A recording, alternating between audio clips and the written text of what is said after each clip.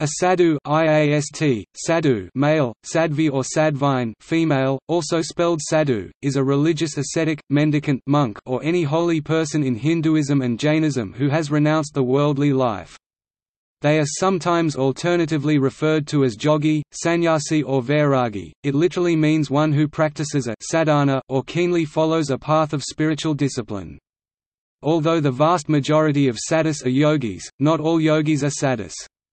The sadhu is solely dedicated to achieving moksha liberation, the fourth and final asrama stage of life, through meditation and contemplation of Brahman. Sadhus often wear simple clothing, such saffron-colored clothing in Hinduism, white or nothing in Jainism, symbolizing their sannyasa renunciation of worldly possessions. A female mendicant in Hinduism and Jainism is often called a sadhvi, or in some texts as ayika.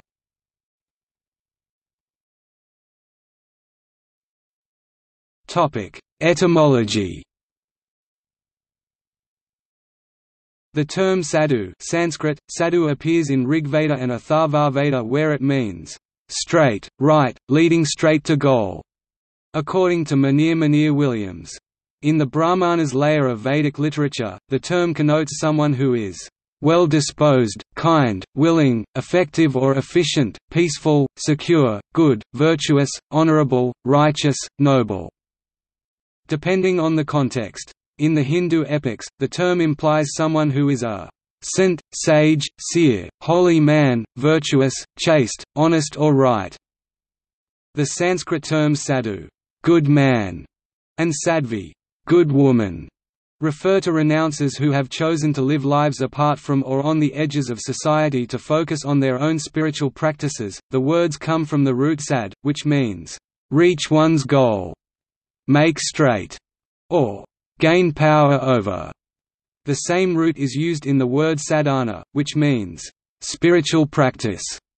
It literally means one who practices a sadhana or a path of spiritual discipline.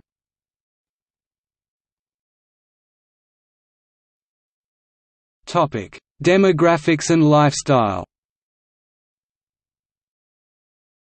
There are 4 to 5 million sadhus in India today and they are widely respected for their holiness.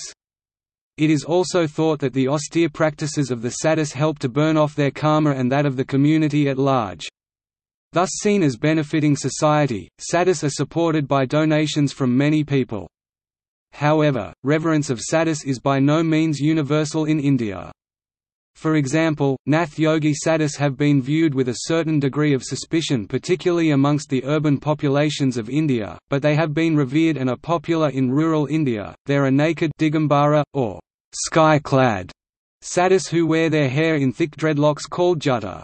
Sadhus engage in a wide variety of religious practices. Some practice asceticism and solitary meditation, while others prefer group praying, chanting or meditating. They typically live a simple lifestyle, have very few or no possessions, survive by food and drinks from leftovers that they beg for or is donated by others. Many sadhus have rules for alms collection, and do not visit the same place twice on different days to avoid bothering the residents. They generally walk or travel over distant places, homeless, visiting temples and pilgrimage centers as a part of their spiritual practice. Celibacy is common, but some sects experiment with consensual tantric sex as a part of their practice. Sex is viewed by them as a transcendence from a personal, intimate act to something impersonal and ascetic.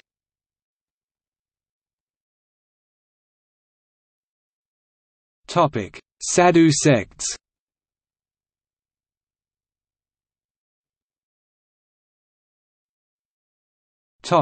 Hinduism.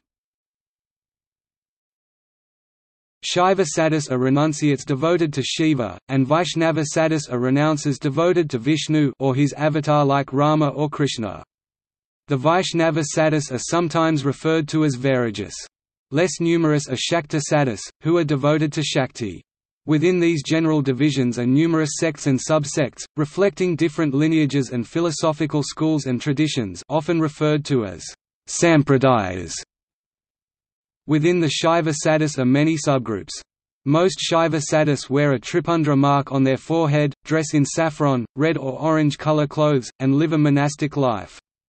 Some sadhus such as the Aghori share the practices of ancient Kapalikas, where they beg with a skull, smeared their body with ashes from the cremation ground, and experiment with substances or practices that are generally abhorred by society. The Dashanami Sampradaya sadhus belong to the Smarta tradition. They are said to have been formed by the philosopher and renunciant Adi Shankara, believed to have lived in the 8th century CE, though the full history of the sect's formation is not clear. Among them are the Naga subgroups, naked sadhu known for carrying weapons like tridents, swords, canes, and spears. Said to have once functioned as an armed order to protect Hindus from the Mughal rulers, they were involved in a number of military defence campaigns. Generally in the ambit of non-violence at present, some sections are known to practice wrestling and martial arts. Their retreats are still called chavni or armed camps, and mock duels are still sometimes held between them. Female sadhus exist in many sects. In many cases, the women that take to the life of renunciation are widows, and these types of sadhus often live secluded lives in ascetic compounds. Sadhus are sometimes regarded by some as manifestations or forms of the goddess, or Devi, and are honored as such. There have been a number of charismatic sadhus that have risen to fame as religious teachers in contemporary India, e.g., Anandamayi Ma, Sarada Devi, Mata Amritanandamayi, and Karunamayi.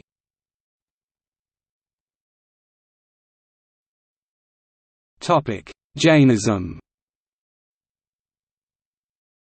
The Jain community is traditionally discussed in its texts with four terms: sadhu, monks; sadhvi or aryika, nuns; sravaka, layman householders; and sravika, laywomen householders. As in Hinduism and Buddhism, the Jain householders support the monastic community.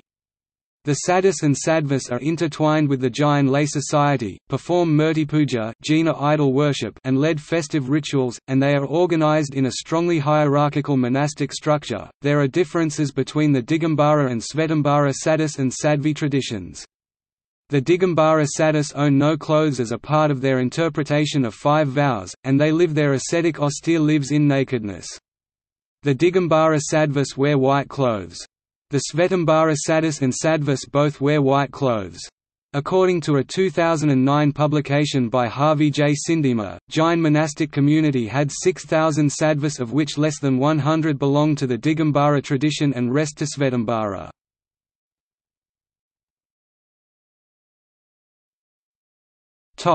Becoming a sadhu.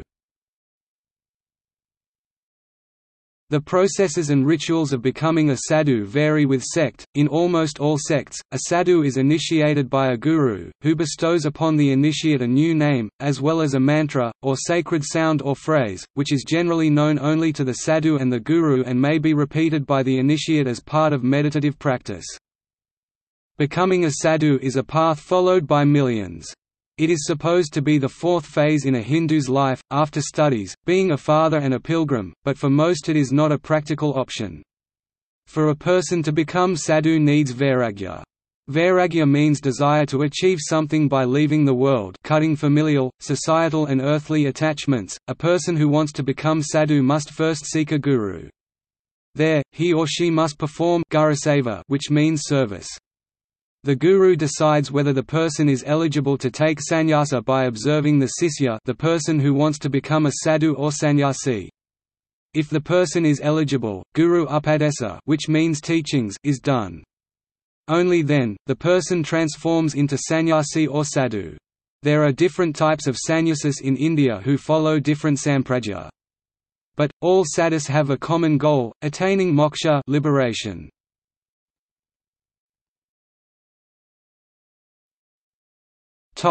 Festive gatherings. Kumbh Mela, a mass gathering of sadhus from all parts of India, takes place every 3 years at one of 4 points along sacred rivers in India, including the holy river Ganges. In 2007 it was held in Nashik, Maharashtra. Peter Owen Jones filmed one episode of Extreme Pilgrim there during this event. It took place again in Haridwar in 2010. Sadhus of all sects join in this reunion. Millions of non-Sadhu pilgrims also attend the festivals, and the Kumbh Mela is the largest gathering of human beings for a single religious purpose on the planet. The most recent Kumbh Mela started on the 14th of January 2013 at Allahabad. At the festival, sadhus appear in large numbers, including those completely naked with ash-smeared bodies, who sprint into the chilly waters for a dip at the crack of dawn. Sadhu.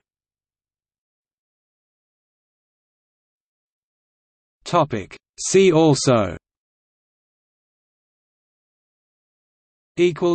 Notes